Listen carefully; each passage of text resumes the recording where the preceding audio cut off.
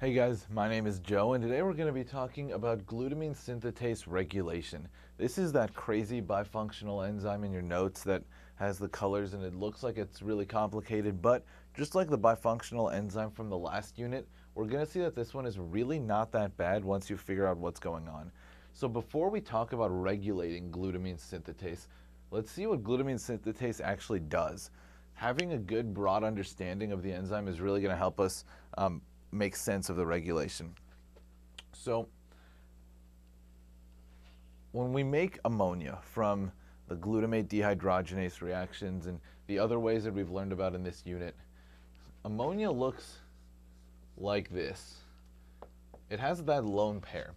And that lone pair makes it really, really dangerous because it's going to pick up any acidic proton anywhere, including from water. So if ammonia were to just flow out into your bloodstream or even just off of an enzyme where there's cytosol, anywhere where there's water, it would take the hydrogens from the water and just mess with the pH balance in your blood. One of the bigger issues with ammonia is that if you guys remember, the electron transport chain works by making a hydrogen ion gradient, and then those hydrogen ions come in through the ATP synthase, which spins and makes ATP, right? But the point is you have a hydrogen ion gradient. If ammonia got into that hydrogen ion gradient, it would destroy it because it would just eat up all the hydrogens and make ammonium. So for those two reasons, we really can't have ammonia flowing around in our bloodstream. But we do need to transfer nitrogen between organs and between different cells. And so the way we do it without causing all of these bad side effects of having ammonia floating around is through glutamine, which is one of the amino acids whose structure you guys should remember. So this enzyme works just like this, actually. You start out, I'll face this way.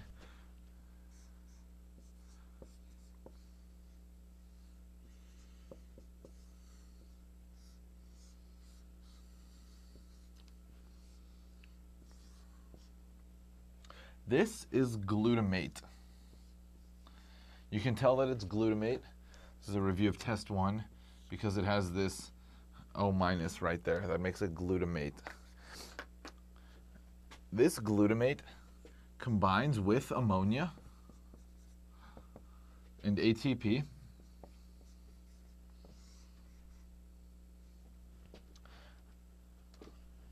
And the enzyme is glutamine synthetase, the one we're talking about today. So glutamine synthetase takes glutamate, ammonia, and ATP and makes it into, I should have a minus sign, and makes it into glutamine.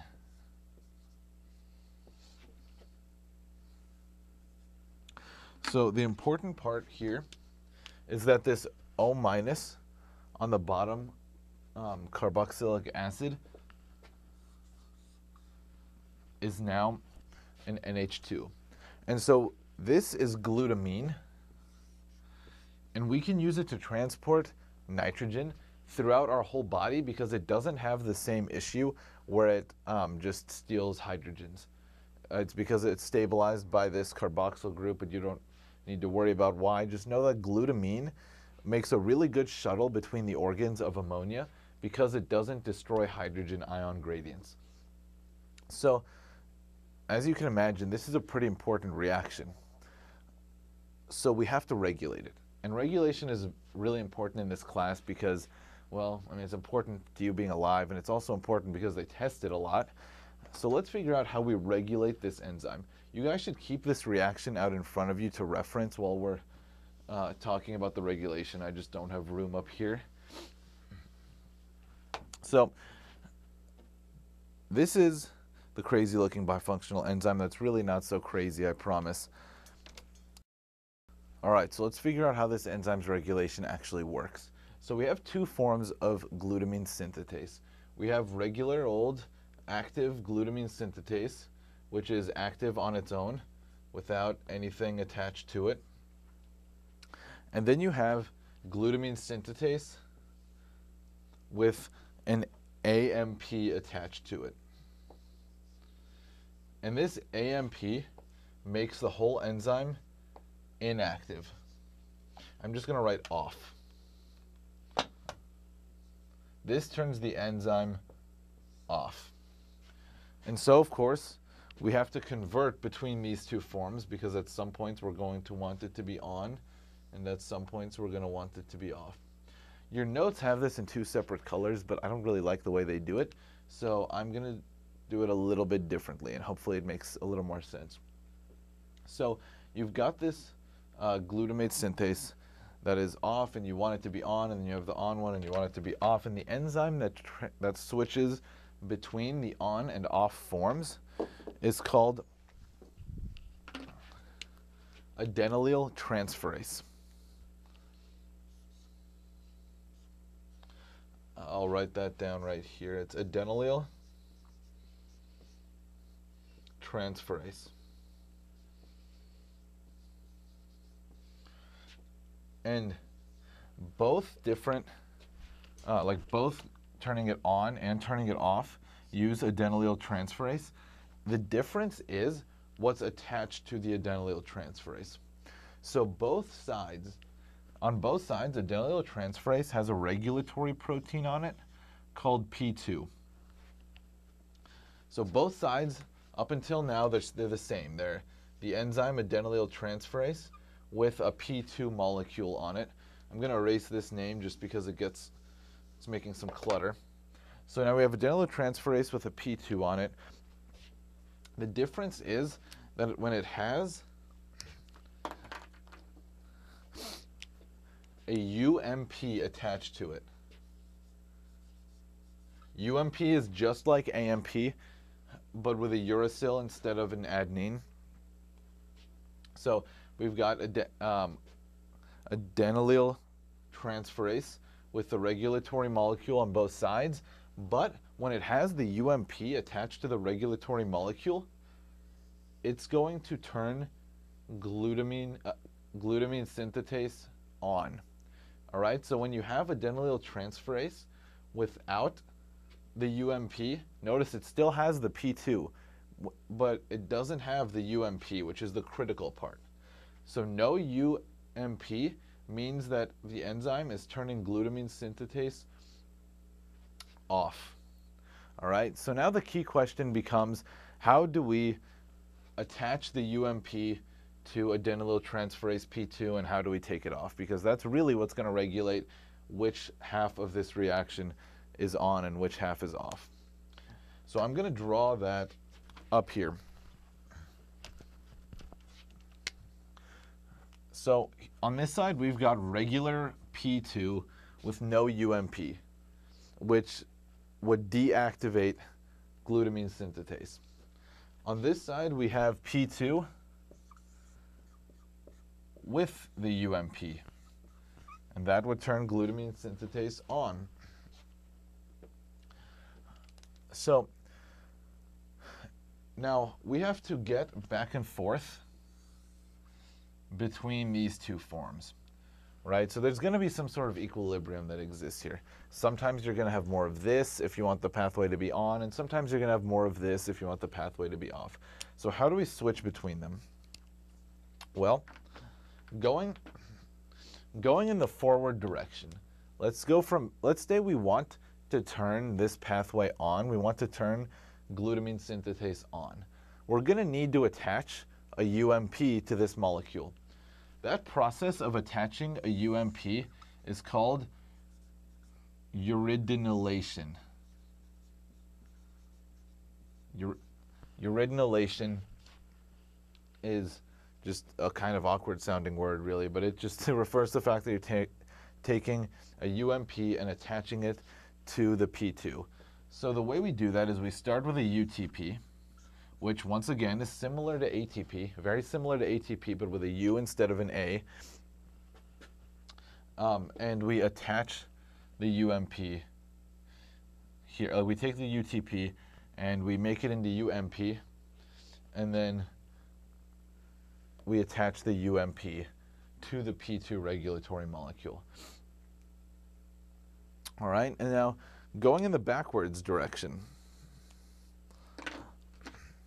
Let's say now we have UMP, but we want to turn this pathway off. We want to turn glutamine synthetase off. We're going to need to take the UMP off of the P2 molecule so that we can activate this half.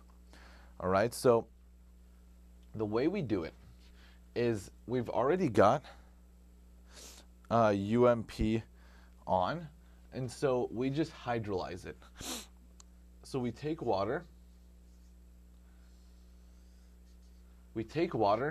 and we just put it, if you guys remember hydrolysis reactions from orgo, it's when you break two things apart and add water across the bond where they used to be.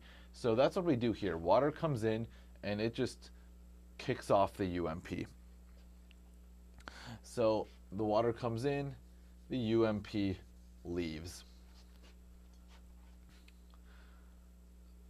Notice that the two halves are different, right? This half doesn't release water, and this half does not release UTP. So that's one of the kind of tricky parts about this, is noticing that the forward and backwards reactions are not the same. All right, so what makes this a tiny bit more complicated is because this pathway, even though it's a regulatory pathway on its own for these two enzymes, or this one enzyme really, it's also regulated. So let's talk about that for a minute, and I know that kind of freaks you guys out, but let's talk about it for a minute, and I think it'll become clear. So if we're going from P2 to P2 UMP, that means that we are turning glutamine synthetase on, right? That means we're going to be making more glutamine. So we've got some negative feedback here. So if I'm going to draw a line so we don't get, my notes don't overlap, but if we've got a lot of glutamine, glutamine's going to inhibit this process, because this process turns glutamine synthetase on, which would make more glutamine. And if we've already got a lot of glutamine, well, we don't need to be making any more. So we've got negative feedback where glutamine inhibits uridinylation. Now, alpha-ketoglutarate and ATP both activate it.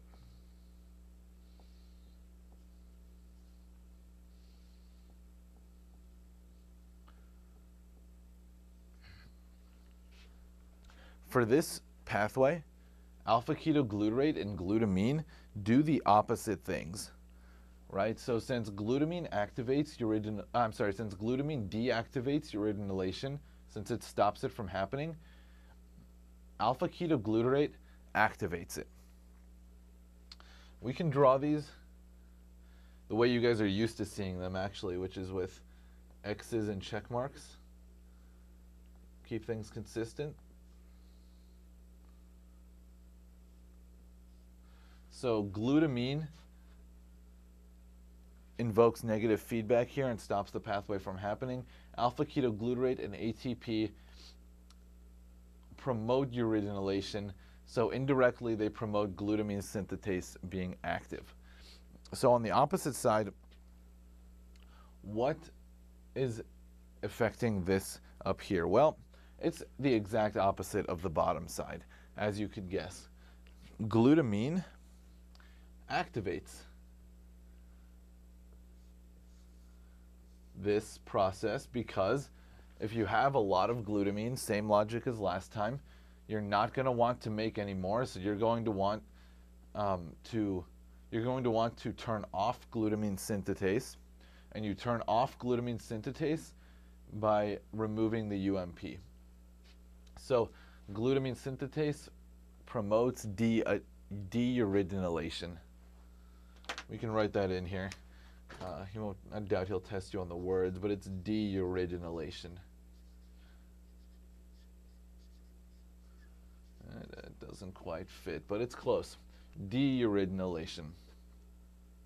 So what did we say about glutamine and alpha-ketoglutarate? Is that they're opposites. So since glutamine activates the backwards reaction. Alpha ketoglutarate deactivates it. It stops it from happening. ATP activated uridinylation. There's no opposite of it up here. AMP doesn't have a significant role in turning this enzyme off. But just remember that glutamine and alpha ketoglutarate work as opposites. That's really all there is to this enzyme. I know that's kind of a lot. The fact that you've got regulation to regulate regulators, it sounds kind of crazy, but when you break it down, it's really not too bad. Hopefully that made it clearer. If you guys still have more questions, feel free to post them in the comments, and I'll do my best to get to them before your test. Good luck. The Teaching Center, UF's Learning Resource Center.